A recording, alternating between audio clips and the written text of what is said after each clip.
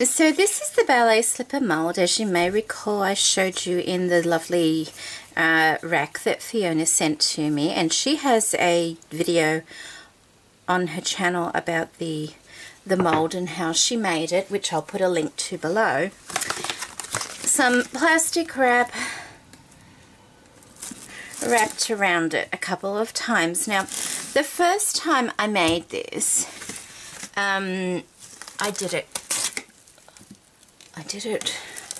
quite tight, and I wasn't quite happy with how that worked. So I'm going to try something a little bit different this time around, so bear with me.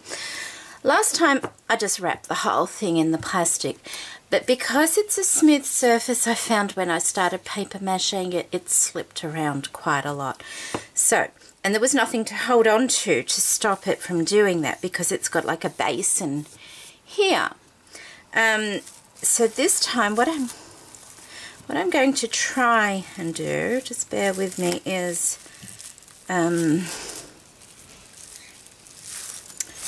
gather it up more like this, so that it is nice and tight around the shoe part itself, like that, and then kind of twist it here, because after all, this is the part that is going to give you your shape. This part here, inside this little dish part, that has nothing to do with it. As you can see, the finished product is all hollow. So this part here, just, you know, it gives you the shape for around here, but nothing inside. So I thought, if I do it like this, I can keep that plastic from moving around so much when I'm paper mâching it, but it also will give me something to hold on to while I do it. And then if I wanted to use that to hang it to dry under my dryer, I can just tie something around it as well, rather than sitting it on something. So I'm hoping this works. Now, I'm not going to record the actual paper mâching of this, mainly because I have a video on my paper mâché ballet slippers. Paper mâché is the same. I'm going to give it 2 layers of newspaper. I'm going to give it a coating of, cover it with cheesecloth, but as I said, I'm using a double layer of cheesecloth on this because I want it to have a little bit more texture when it's finished rather than be smooth. Now, if you don't want it to have a rough texture, by all means just stick to your paper mache, but maybe give it 3 or 4 layers of paper mache just so it has that extra strength. But I will put a link to my paper mache ballet slippers below also, so that you can see the process of covering the slipper, which is exactly the same, and then it turns out like this, and then I will do some decorating at the end. Okay, so I have the second one done. It's all dried. The way I did the plastic was so much better, just twisting it like that, holding it to do the paper mache and things like that was a lot easier than trying to hold one where it was smooth inside. So yes, that did work. That worked very well actually. So now we just need to get our slipper off. You need pretty sharp scissors to cut it down the back, and you don't want to be gouging into it too far. Yeah, that's fine. Just ease it off very gently. Just sometimes it's best not to paper mache too far up the sides, just to the level of the slipper itself is fine, and it makes it so much easier to get it off. Okay. Actually, this is good because you can use all that plastic to help ease it out. And that should just slide out like the other. Oh, hang on. Got it caught down there, I think.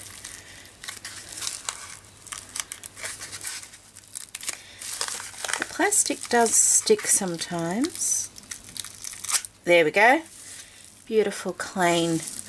We still have our ballet shoe mold in perfect condition. Just a little groove down the back where you can see I've slotted the scissors in, but that was mainly with the first the first slipper. The second one, of course, the groove was just the same. So I just need to tidy that one up now around the edges. As you can see, I've just paper mache'd the back of this one together, so that's no big deal. And then I'm ready for decorating.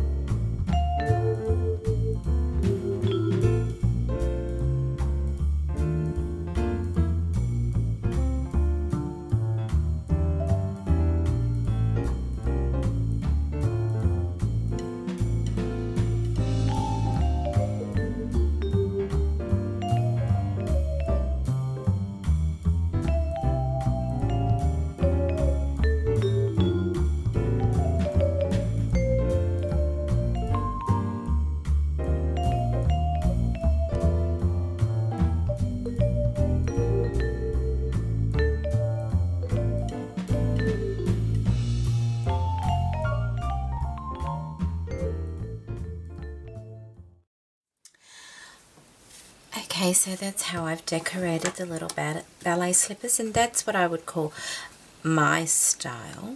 The other ones are very pretty, and I made them for other people, so this one I'll be keeping myself. And that's what I've thought. But I actually had an idea for the inside rather than leaving it plain. I did want to put something in it. Perhaps not both of them, I don't know. But I had a little thought, and I did it on the other one.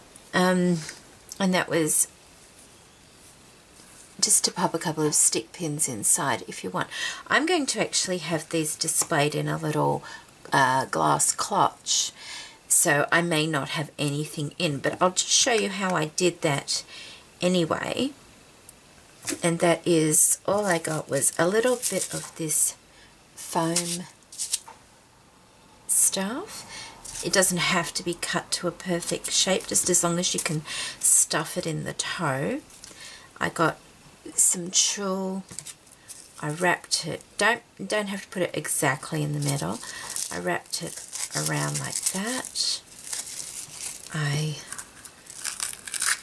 stuck it in the toe and scrunched it down just a little bit to give it some softness. If you find it's a bit loose in there, you can glue it, of course. Just get a little bit of tulle and stuff it in and nothing will move. I mean, even that looks pretty to give it a very soft effect. But once you've done that, see, all you have to do then is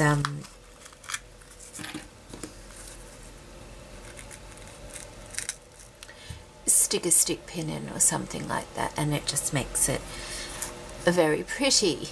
Well, you know, but like I said, that's just an idea you could do. You don't have to have stick pins in them at all. You can just leave them nice and the fabric showing, or you could just leave them plain. Oh gosh, I think there's a street sweeper out the front. I haven't filmed all week, and the day I do, they decide to do that. That's funny, isn't it?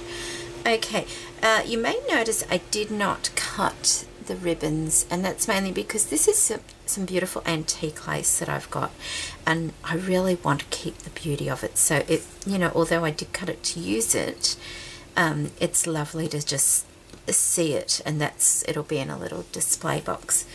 And I just, before I go, okay, I love the way they turned out. Like I said, that is more my style, and I just want to show you. Wrong way. Okay, so that's those ones made with the mold that Fiona sent me, and of course I'll put a link to her tutorial on that in the description box below. These ones that I'm waiting to send to someone are the first paper mache ballet slippers that I made. So we have those there. I want to make sure I'm going to get all these in. And my toilet paper ballet slippers are for my daughter, my youngest daughter. I did film decorating these, but the footage got lost. One of my children used the SD card, and a few of the videos that I'd filmed got lost on that particular card. But that's how the toilet roll ballet slippers turned out when I decorated those ones. So although I want to change the ribbons just aren't long enough on those ones. So as you can see, there's not a huge difference at all, is there? You know, they all, once you decorate them, pretty much turn out the same. I think the only thing I would do would be make two identical ones, because it would just cut down on the time of having to wait for things to dry. But there we go. Lovely miniature ballet slippers. 3 different ways to make them. Paper mache, toilet paper roll, and Fiona's mould. I will put a link to all of those tutorials in the description box below. And Fiona, please accept my apology for taking so long for getting these done. My house has been, I've had daughters to run to specialists. I was without a car.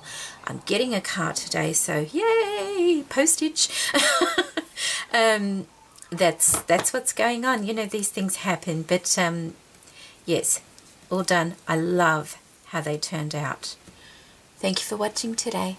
Bye bye.